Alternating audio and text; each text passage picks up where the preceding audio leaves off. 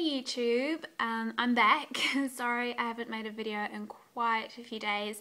I have been really busy with work and running our own business. It takes quite a lot out of you. So I was supposed to have a list with me here today, but I accidentally lost it because I have already filmed this video, and then when it came to uploading it, it was too long. So I already biffed the letter, or the notes I had, so it's not going to work out. So anyway, roughly along the lines of what I want to talk about today, basically, is someone emailed me and asked me about the side effects you get after a transplant, kidney transplant. The main side effects you get from the transplant is not so much the actual surgery, but more the medication you're taking. So yeah, the surgery itself, you get overloaded. Just be prepared for this if you do get a transplant. You get overloaded with water or fluid. So when I was discharged, they overloaded me with 5 kilos or 5 litres of water, which equates to 5 kilograms. So that night when I got discharged, when I was at home, my bedroom was like right next to the bathroom. You have to do that. Your bedroom has to be next to the bathroom. Yeah, that night I lost like 3 or 4 kilos just water weight, because the transplant kidney needs that to kickstart and keep going. So they'll tell you that you need to drink as much water as possible, and from the transplant your fluid intake or daily fluid intake will increase. Mine at the moment is 3.5 litres a day, so I have to drink like a fish basically, which is hard to do when, you know, before the transplant they tell you when you're on dialysis you can't drink any more than like a litre or 1.5 litres of water. It's just silly. Yeah, it's really hard. But that's the surgery side of things. You also just, you know, it's quite sore. You're hunched over for a while, but that goes away. So yeah, the other side effects you get are from the medication.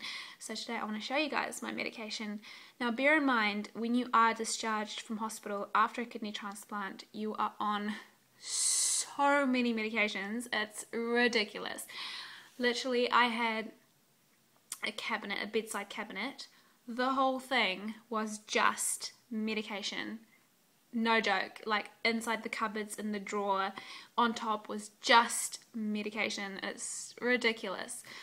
And now I'm considered to be on, like, not that much. I'm one of the patients that don't have to take that much medication. So I'm lucky, but you guys might still think this is quite a lot.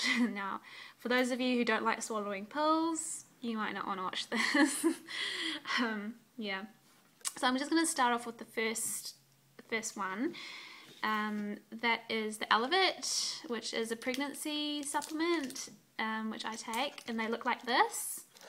The big yellow capsules. They're not very nice to swallow. They're really big. So. But I do swallow them all at once with all my other pills, so I'm a good pill swallower. The other one I take is nifedipine. Now this is blood pressure medication. This is safe for pregnancy. I was on a beta blocker, which is not safe for pregnancy, so they put me on this one, which is, and I've been on this one for like 4 or 5 months now, so that's good. I am on a steroid, so anyway, I take one of these a day. I'm on a steroid called prednisone. It's immunosuppression, and the side effect you get with this is increased appetite and weight gain, and also your body shape can change, like my face. For example, I'll give you an example of my face. Straight after the transplant, my face was round. It was really round because of the prednisone.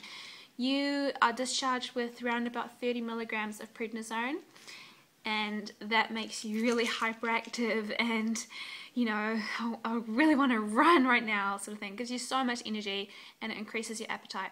So if you are on prednisone, please do watch your diet. It makes you gain weight and it can be really bad for developing diabetes. So it was really hard. I'm on 7.5 now, which is maintenance levels. So yeah, be prepared for prednisone. The other one I'm on is azathioprine. I take 3 of these a day. I'm on azathioprine. This is not one you normally get discharged with. You either get discharged with, or you do get discharged with mycophenolate, which is another immunosuppressant one.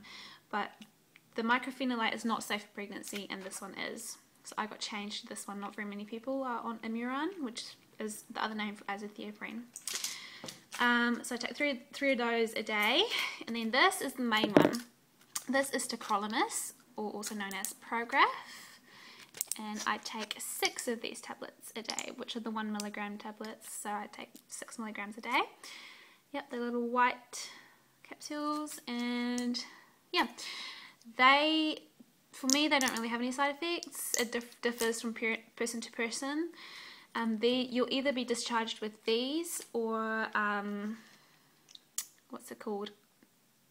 It starts with a C, but this one the women always have, because the other one makes your hair grow insane. Women get beards, they get moustaches, they get hair all over their hands and their arms. It just goes, your hair goes nuts.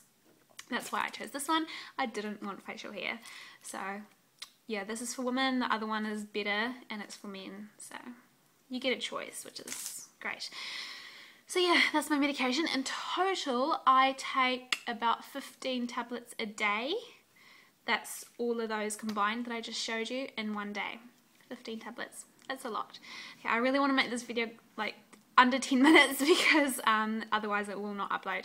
So the other thing I want to show you guys are my tests.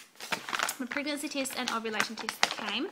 They came in this bag from Australia, kangaroo, and they are only $27 New Zealand dollars for 40 tests. 27 New Zealand dollars, and the pregnancy test pick up HCG at 10, which is amazing because most of our pregnancy tests that we buy on the pharmacy, from the pharmacy and from supermarkets these days pick it up at around about 15 to 25.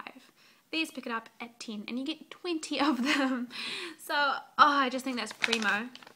I've been taking the ovulation tests. No positive yet because I do ovulate. I do have like another couple of days before I ovulate. I'm on cycle day 13 today.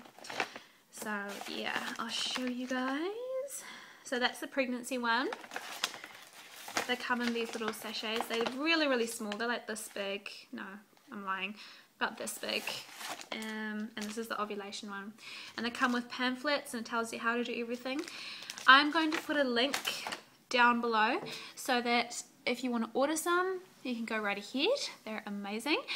You can get international shipping, although it just costs to ship them, whereas for me the shipping was free because I live in New Zealand and shipping within Australia and New Zealand is free. So check it out. I think it's primo, man. $27 for 40 tests. That's great. That's just about it. So yeah, anyway, today is cycle day 13. I am close to ovulation. I'm probably like, yeah, 2 days away. I probably will ovulate in the next couple of days. I'm going to take another ovulation test when I finish this video. So yeah, this video is getting long now and I don't want it to tell me that I can't upload it again. So have a great day.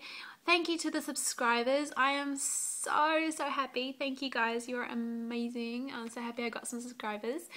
And yeah, thank you to Chantel from Chantel's Journey. Thanks for the nice message you sent me. That's so cute. Your daughter is absolutely adorable. So have a nice day, guys. And I will give you another update in a couple of days, hopefully. Bye.